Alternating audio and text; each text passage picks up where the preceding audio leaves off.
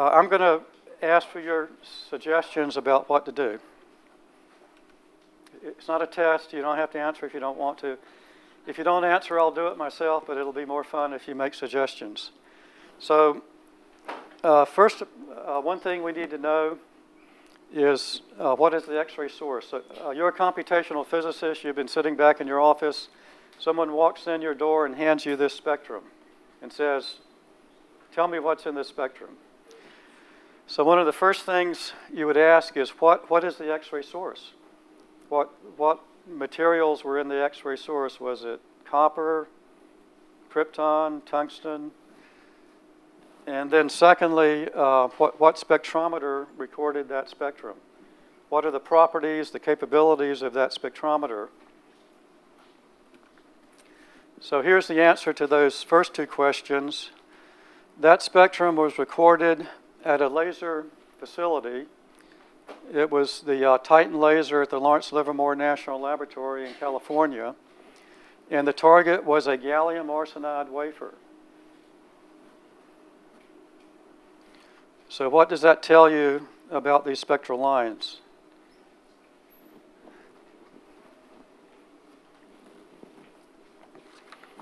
Well, there are two groups of spectral lines. They look kind of similar patterns. So we're looking for pattern recognition. So one group is probably gallium. The other group is arsenic. And if you have this chart, gallium is atomic number 31. And arsenic is atomic number 33. So gallium has a lower atomic number. Those transitions would have lower photon energy from the lower atomic number. And arsenic, so if we had an energy scale, we could say one is gallium and the other is arsenic, but we don't have an energy scale.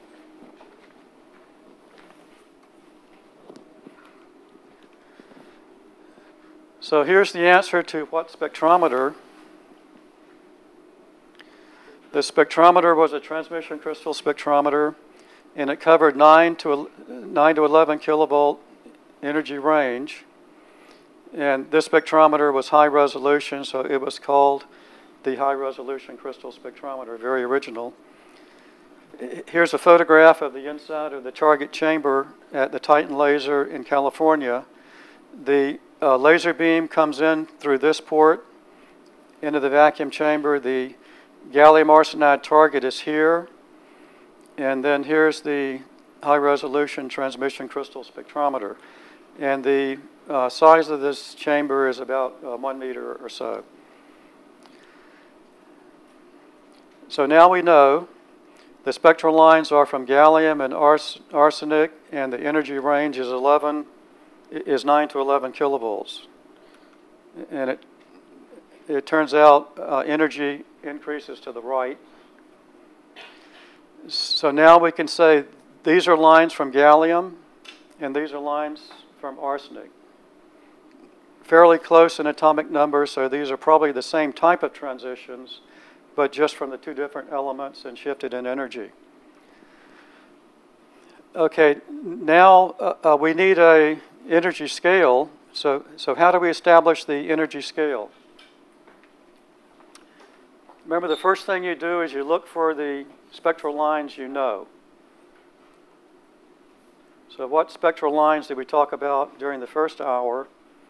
We talked about the helium-like resonance lines, the lithium-like satellites, and the characteristic X-ray lines from the neutral or singly ionized atoms. So let's look for those. The helium-like, lithium-like transitions are higher energy than the transitions from the neutrals.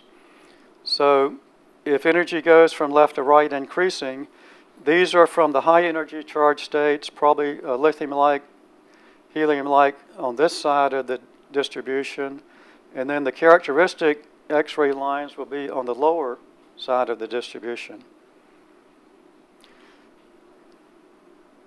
So let's make a guess.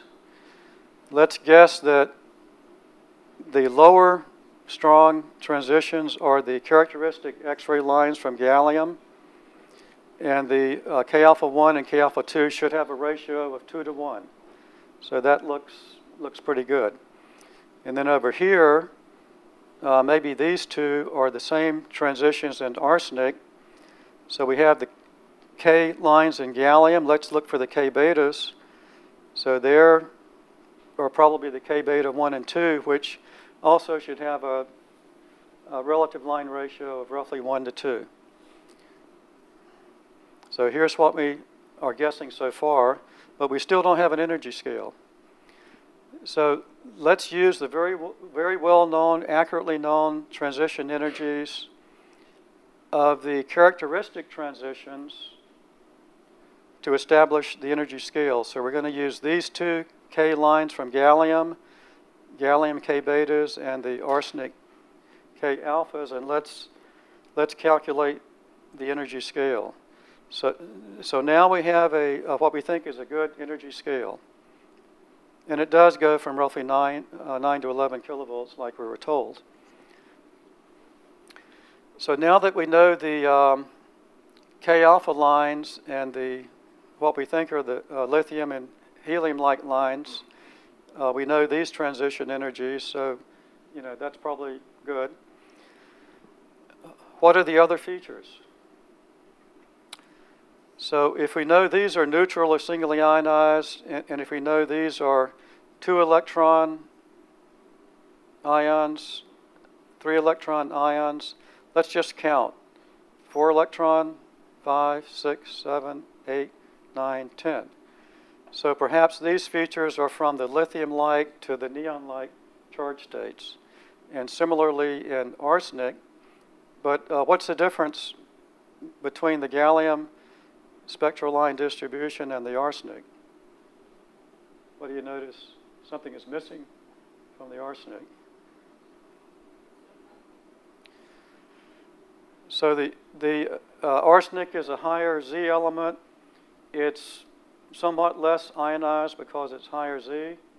So the helium-like and the lithium-like lines appear to be missing from the arsenic spectrum, and that's what you would kind of expect. So things are looking good so far.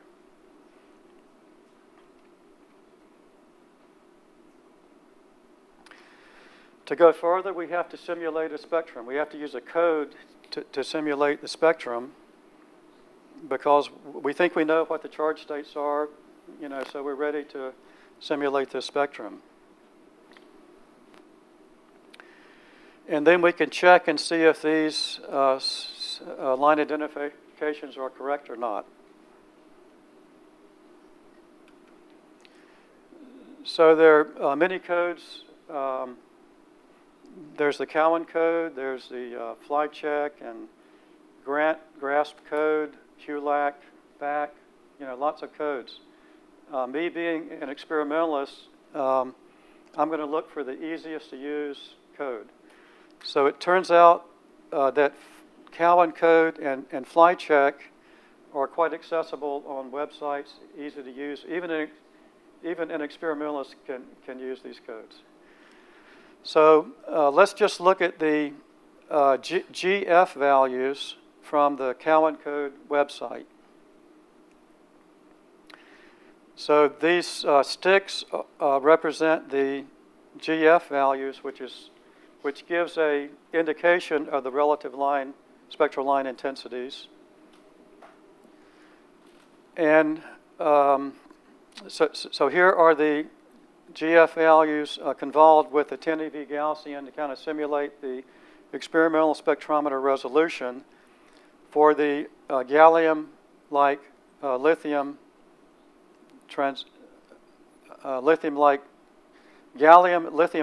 transitions, and here's the experimental spectrum.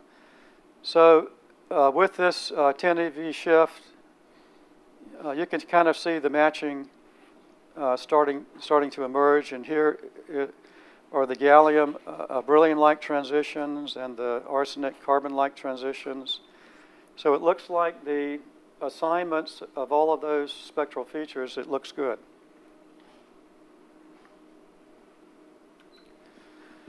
So now that we are confident of the line identifications, let's really use another code to simulate the spectral line intensities using a kinetics code, and let's see if we can determine the temperature and density of the plasma region. So what code should we, what kinetics code should we use? One that's easy to use, accessible, and that would be the fly check code. Well, first of all, if we're going to calculate a spectrum, we need to start out with a temperature and a density. We have to plug that into the code. So what temperature and density should we use? We have to have a guess to start out with. Earlier in the week, it was mentioned a couple of times that the most abundant charge state in a thermal plasma has ionization potential from that most abundant charge state. Ionization potential is roughly 3 times the temperature or 5 times the temperature. So here's a plot of the ionization potentials versus charge state of the various ions in gallium and arsenic. So when you start out with the neutral, it's got a small ionization potential. As you ionize up, you come to the neon-like closed shell, very tightly bound closed shell, so there's a jump in the ionization potential at that neon-like 10-electron ion. And then you continue ionizing, and now you get to the helium-like closed shell. So from the lithium-like weakly bound charge state to the helium-like tightly bound charge state, there's a big jump in ionization potential. And here are the ionization potentials on a log scale in kilovolts. So if our temperature is about a factor of 3 less than the ionization potential, and we know that we have ions between neon and lithium and also some weak abundance of helium-like, let's pick a ionization potential, let's say 6. You know, that's kind of in this range of ionization. Let's divide it by 3, and we get 2 kilovolts. So that's a reasonable electron temperature to plug into the code. Now the density is a little bit more difficult, but we start out with a solid gallium arsenide target. So solid densities 10 to the 23, 24, whatever. But we know that plasma expands as it blows off from that solid surface. So the density is going to be some orders of magnitude below solid density. If it expands, you know, a factor of 10 to 100, it's going to go down by several orders of magnitude at least. So let's pick a density of 10 to the 19. So now we run flight check simulations for a fixed electron density because we have confidence that that's in the ballpark. We have less confidence in the density. We have confidence in the temperature. So we'll fix the temperature at 2 kilovolts, which we think is correct, and we'll vary the density. So here are the ion abundances for a fixed 2 kilovolt temperature and a variable density, where we vary the density from 5 times 10 to the 18, which is these curves, this curve, and 1 times 10 to the 19 is very close.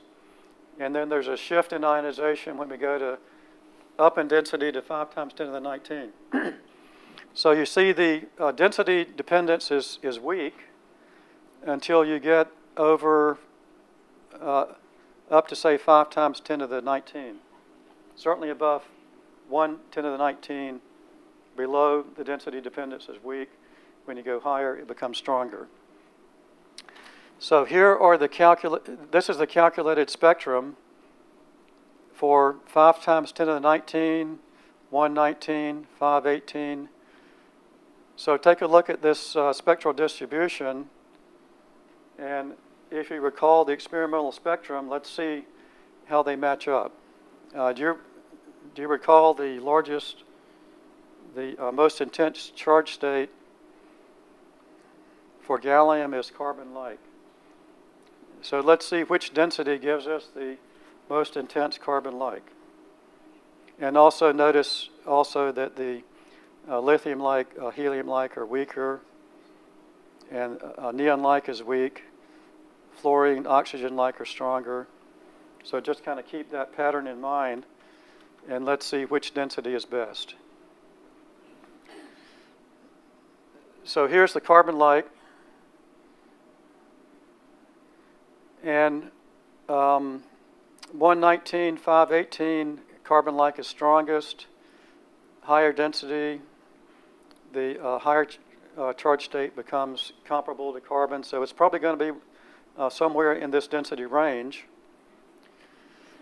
But when you go to lower density, the lower charge states come up, and they're a little bit too strong here.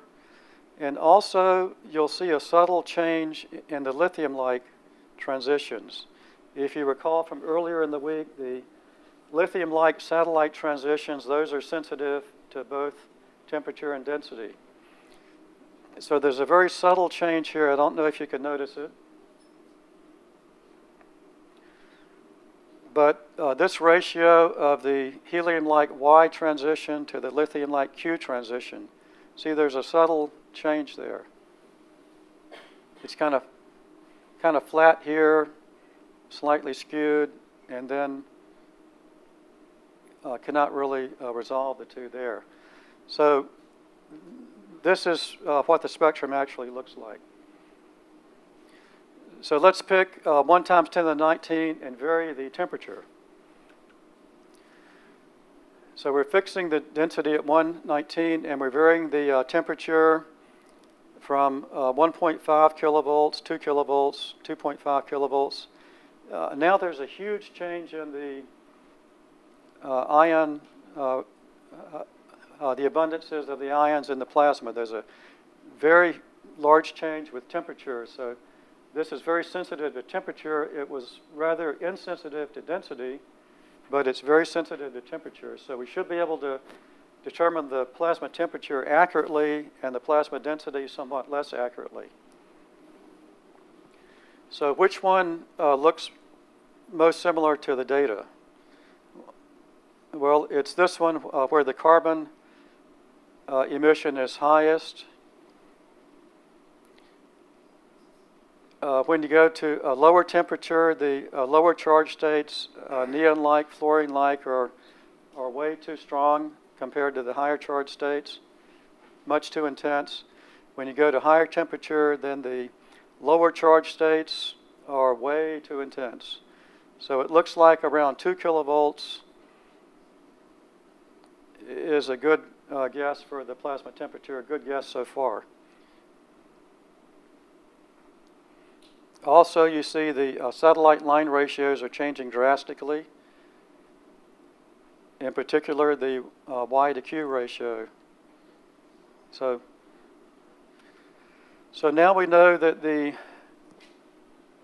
a ballpark guess for the temperature is 2 kilovolts, and a guess for the density is 1 times 10 to the 19. But there are these subtle changes in the lithium-like satellites, so we need to really do some more detailed calculations for those lithium-like satellite transitions. So here's the experimental spectrum, and once again, these are the Cowan code GF values for these letter designations, which are in that previous table. I would like for you to remember the M and T satellite transition. So fix this in your memory. M and T. To proceed, we need to think about the hotter electron component. In laser-produced plasmas, the laser intensity is very high. We can have a thermal distribution like we've found is about 2 kilovolt temperature, but laser radiation is very intense. Electrons can be accelerated during the time of the laser pulse to much higher energy than 2 kilovolts. In some cases, it can be 100 kilovolts or 500 kilovolts if the laser is extremely intense. So we need to think about the possibility of a superthermal hot electron component much higher energy than the 2 kilovolt thermal plasma. We know that's present because we see the characteristic gallium and arsenic characteristic X-ray lines. They're in the spectrum. The energy to produce those lines, to produce a 1s vacancy, that is as high as almost 12 kilovolts. So we have to have an abundance of at least 12 kilovolt electrons to produce those characteristic X-ray lines. Moreover, in the plasma, we think the temperature is about 2 kilovolts in the plasma, so those neutrals and singly ionized ions that produce the characteristic X-ray lines, they should not be present in this 2 kilovolt plasma because we know from the ionization potentials, those neutrals, low ionization stages, they have very low ionization potential. So the ionization at 2 kilovolts should be very rapid. So there should be practically no abundance of the very low charge states which produce the characteristic X-ray lines. But we see them in the spectrum. So how can this happen?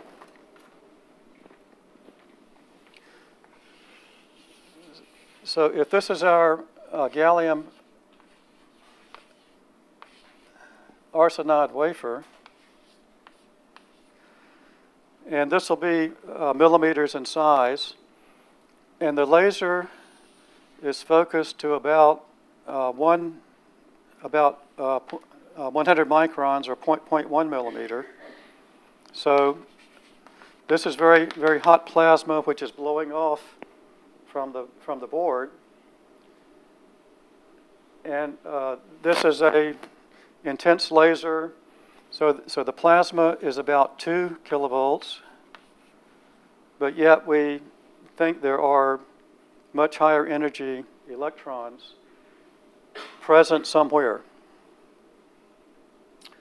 So high energy electrons are accelerated during the laser pulse to very high energy, and those high energy electrons propagate out from the focal spot.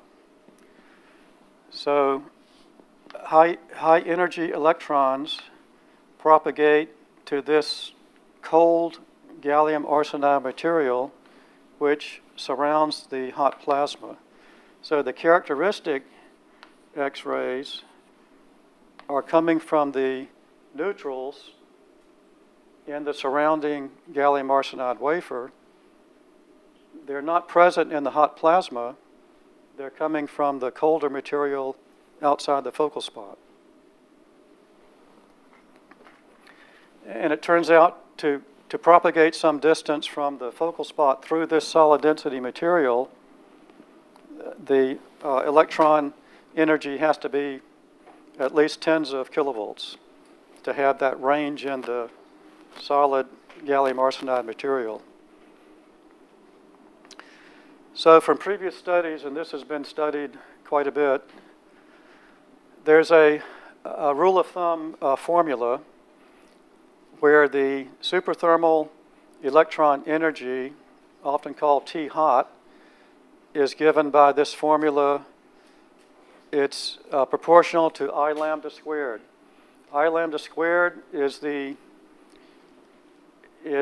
proportional to the so-called quiver energy, that oscillatory energy that the electron has in that strong laser field. That's called the quiver energy. And if that oscillating electron collides with the nucleus, then it will fly off with that quiver energy. So that's how the fast electrons fly off and propagate outside the focal spot. I lambda squared is a quantity you'll see quite often, where I has real units of watts per centimeter squared.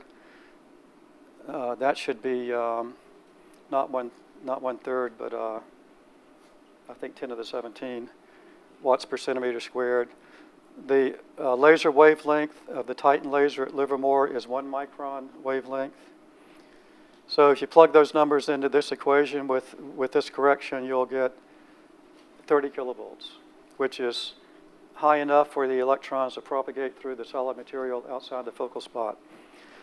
So now we know there's a 30 kilovolt hot electron component, and we have to include that in the flight check code simulations, but we don't know how many electrons have 30 kilovolts. Most will have 2 kilovolts, and some small percentage of that electron population will have been accelerated, will have scattered outside the focal spot, but that fraction of hot electrons is an unknown. So now you not only vary temperature and density, but you also vary the hot electron fraction. So we have kind of 3 unknowns. So we calculate spectra over that phase space of 3 unknowns, and calculate the correlation between the experimental spectrum and each of those calculated spectra. And then you can plot on a 2-dimensional plot of temperature and density with different fractions of hot electrons. This plot, correlation plot, happens to be for 2% of the total electron population, 2% having 30 kilovolt energy. And the highest correlation is 1100 eV temperature, quite narrow in temperature. So we can say it's about plus or minus maybe 5%. And then it's a little bit broader in density, but it's about 3 times 10 to the 19 plus or minus, say, 50%. And then varying the fraction of hot electrons, it's about 2.5% plus or minus some small fraction.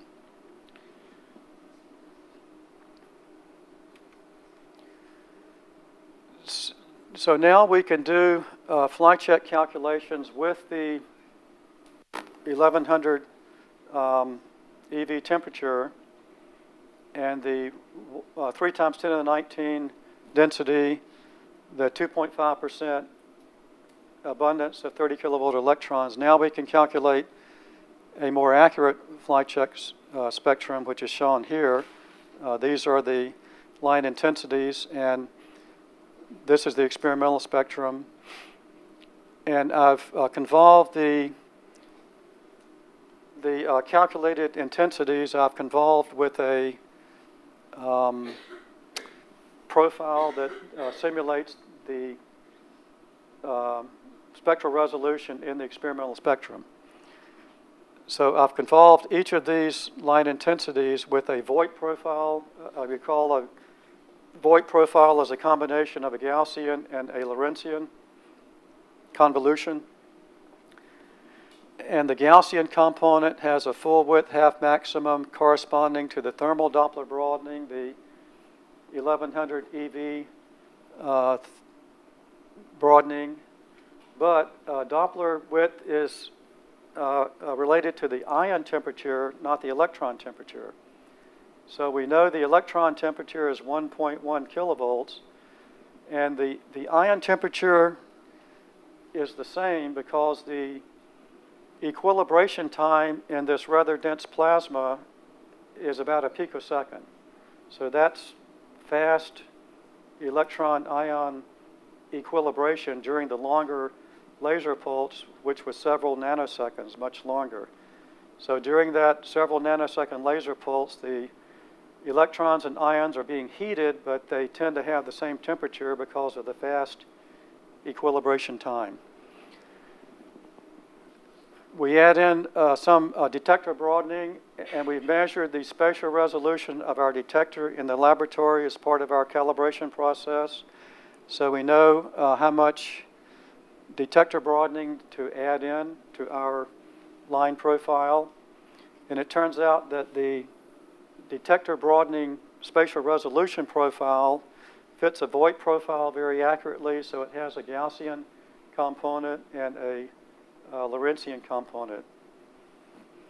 So we add in the Gaussian component of detector broadening, and then the crystal broadening, intrinsic spectrometer crystal broadening, we've also measured in the laboratory. And if I have time, I'll talk about how we do that later. Lorentzian, we have the natural lifetime broadening. Lifetime of the level gives some broadening in energy. For these transitions, we know what the radial decay rate A is, the Einstein coefficient A. From that, we can calculate the energy broadening, so we know that.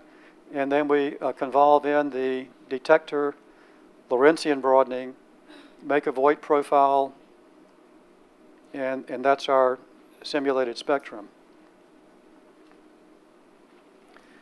And keep in mind that this energy scale is determined by the characteristic transitions in gallium and arsenic. The characteristic transition energies from the colder region outside the focal spot, but our spectrometer has no sensitivity to the position of the X-ray emission in the source. It has no sensitivity because our detector's on the Rowland circle where the lines are focused, regardless of where they come from spatially in the target. So this should be a good energy scale. As experimentalists, we're going to say this is a good energy scale, no question. But we have to keep in mind that it comes from the characteristic X-ray lines outside the focal spot. So those atoms are fixed in space. They should have no Doppler broadening. They should have no bulk motion Doppler broadening. They're fixed. So this is our energy scale. Well, what do you notice here? There's a mismatch between the calculated spectrum and the experimental spectrum. Well, if that's the helium-like resonance line W in gallium, and this is the calculated helium-like resonance line W, there appears to be a shift of about 10 eV. So the experimental spectrum is shifted by about 10 eV to the higher energy, which is shorter wavelength, shift to the blue. So a Doppler blue shift can occur when the radiation source is traveling toward the observer. That gives a blue shift. So we suspect that this 10 eV blue shift is due to the plasma blowing off from that focal spot and traveling somewhat toward the spectrometer, and that gives our blue shift. Well, it's 10 eV. Let's just shift the experimental spectrum by 10 eV.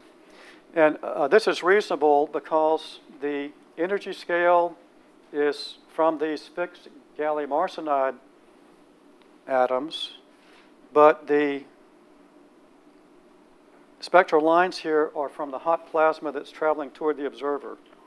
So the energy scale is from the fixed atoms and the hot plasma, which produces these spectral lines, are traveling toward us. So there should be a Doppler shift. And it looks like it's about 10 eV. So let's think about what we're going to do next.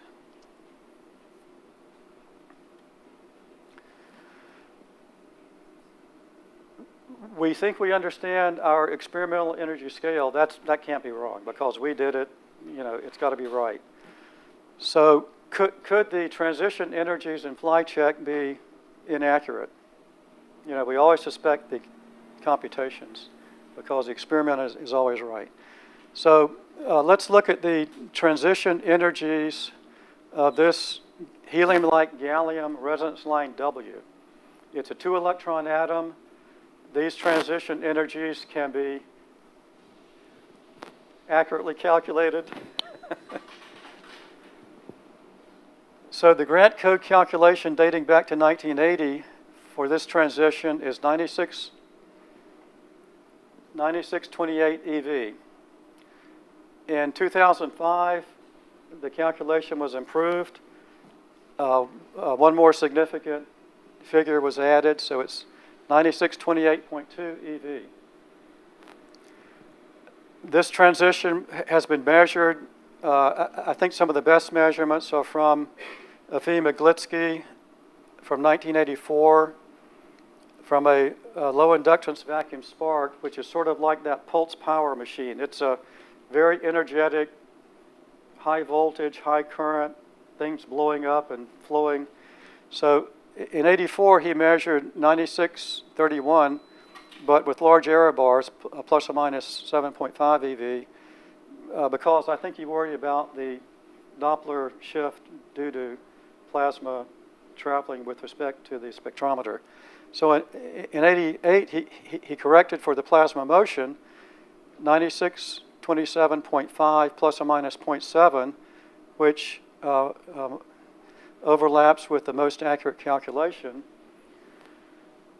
And the flight check transition energy is 9628.4. So that's good. So the flight check transition energy is very accurate. So this indicates that the 10 eV blue shift is real, and it's due to this plasma flowing. And we understand the origin of the 10 eV blue shift because once again, our energy scale in the beginning was from the fixed gallium arsenide atoms, and the hot spectral lines are from the flowing plasma. So that gives the 10 eV shift. It all makes sense. And if you calculate the flow velocity, it's 3 times 10 to the 7. 3 times 10 to the 7 is a generic plasma flow velocity. It comes from the hydrodynamic simulations of hot flowing plasma. So if you had to guess what the expansion velocity would be, you would say 3 times 10 to the 7, and in fact, that's what we observe. So this is all making sense. So now we've shifted the experimental spectrum to match the flight check spectrum to correct for that plasma flow velocity. So now what do you notice?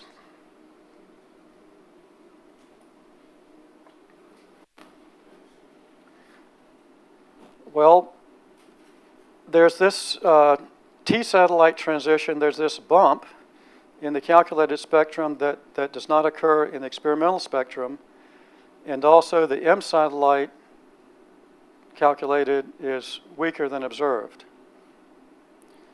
But if you remember what I asked you to keep in mind, the T-satellite should be 0.7 eV higher energy than the M-satellite. So I think it's fair to just move.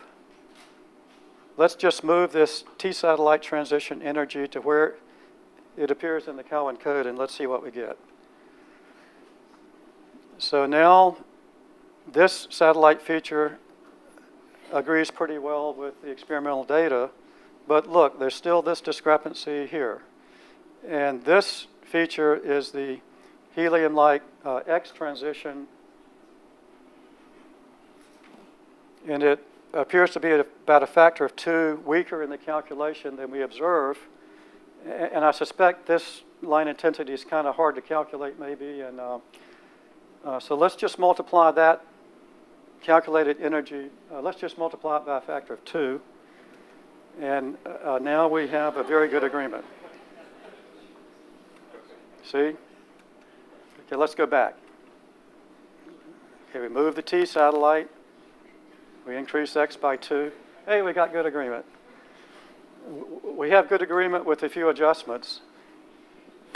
And that last one is suspect, you know, because we're just multiplying by a factor of 2. Sometimes we multiply by a factor of pi, you know, for no good reason, or a factor of 2. So now I think we've made some new discoveries here about the comparison between the experimental spectrum and the simulated spectrum that should be pursued. And it hasn't yet been pursued, so I can't really say any more about that. So now Yuri Rodchenko used his code Nomad to do very detailed calculations of the, down here are the calculated, this is the experimental, very detailed calculations of the features from the lower charge states. Lithium-like, helium-like line intensities are fairly easy to calculate, but when you go to the lower charge states, from the Cowan code GF values, you saw there are many lines, dozens or hundreds of spectral lines. Much more difficult to calculate, and Yuri has calculated these spectra for different thermal temperatures and different hot electron components. So we're kind of in the process of matching up those calculations to the experimental spectrum. Okay.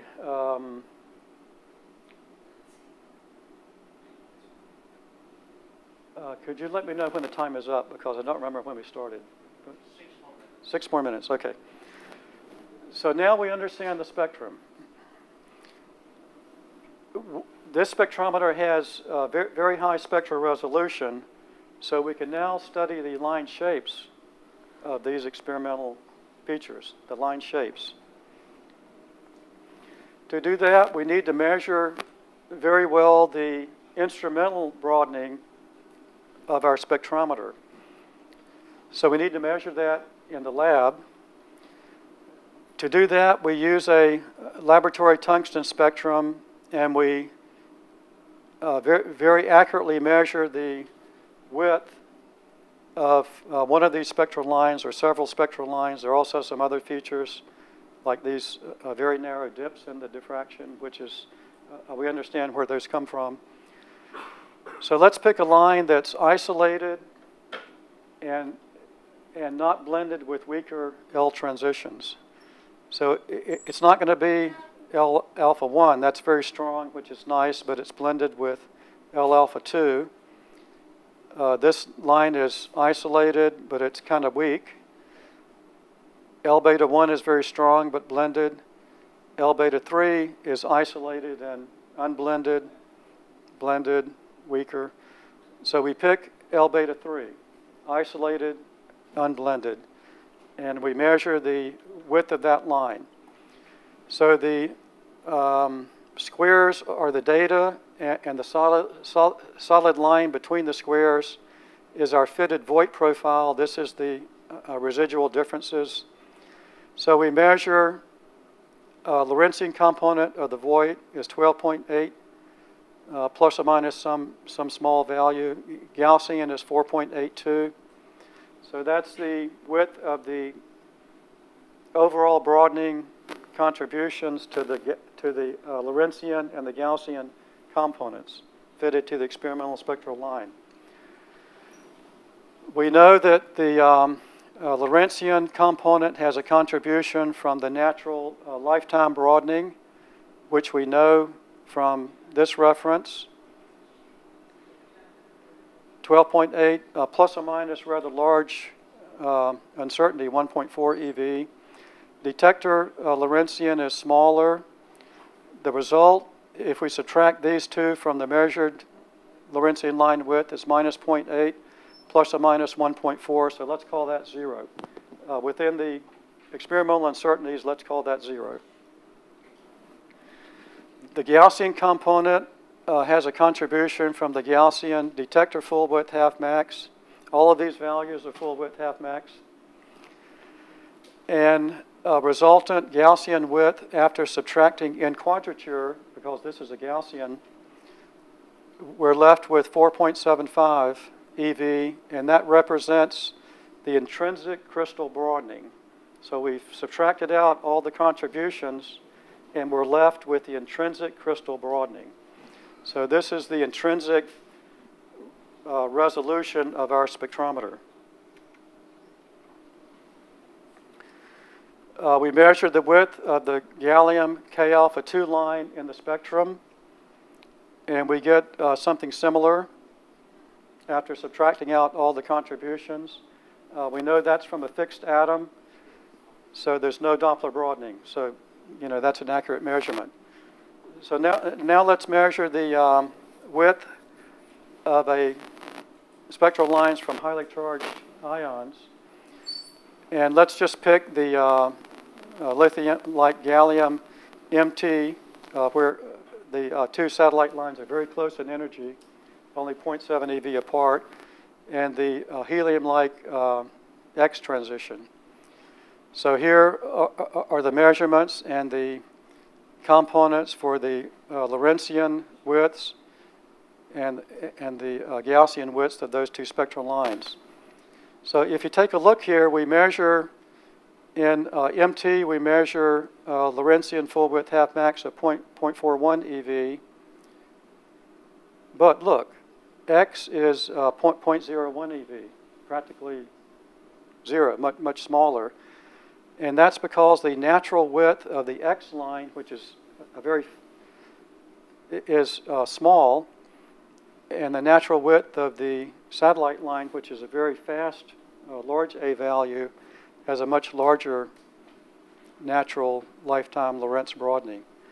So when we subtract these out, we get, within the experimental measurements, we get 0.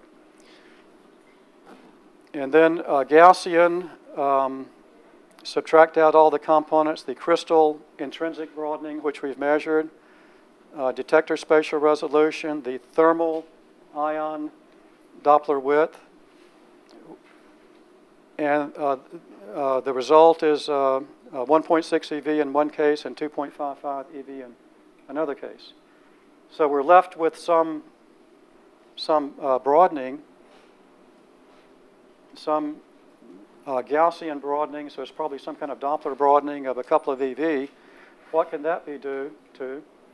Well, we think that's due to the spreading, turbulent spreading of that streaming velocity. So it's streaming at 3.73 times 10 to the 7th centimeters per second, but there's some turbulence in that plasma as it flows toward us. In that turbulence, velocity would be, say, 5 times 10 to the 6 or 8 times 10 to the 6, which is smaller than 3 times 10 to the 7. So it's flowing toward us fast, 3 times 10 to the 7. Within that, there's some turbulence, which causes plasma flow, bulk motion, flowing with some Doppler motion superimposed on that, and it's about 5 or 8 times 10 to the 6. I think I'm about finished in time, but if I can use 1 or 2 more minutes, the spectrometer we've been using has about 2,000 resolving power.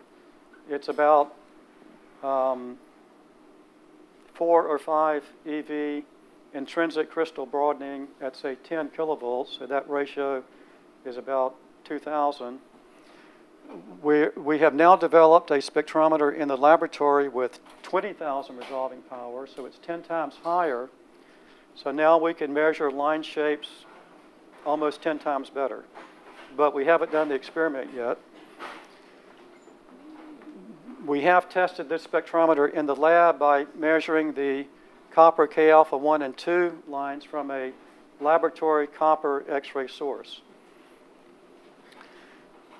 These are the 2p to 1s single hole transitions, but we see these wings on the low energy side, and this has been observed before at a synchrotron using days or weeks of taking data. We did this in about 5 minutes. And these features are double hole transitions. So double hole 2p3d decaying via a 2p to 1s transition with the 3D spectator hole. So 3D is high-lying, so the lines are closely blended with the parent single-hole transitions. If you plot this on a log scale, there's this bump.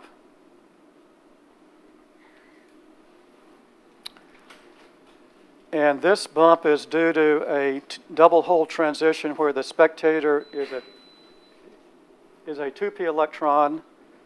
So lower lying, larger energy shift from the parent line. And this has also been observed in synchrotron measurements. So this is a double hole transition with a 2p electron. That should look very familiar to you, because in helium-like dielectronic satellites to the hydrogen-like resonance line, most of those satellites are from 2p squared levels.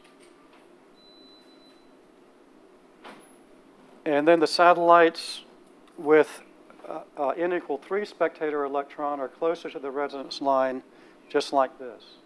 So there's a correspondence between the transitions in hot plasma from doubly excited levels to transitions in neutrals with 2 holes.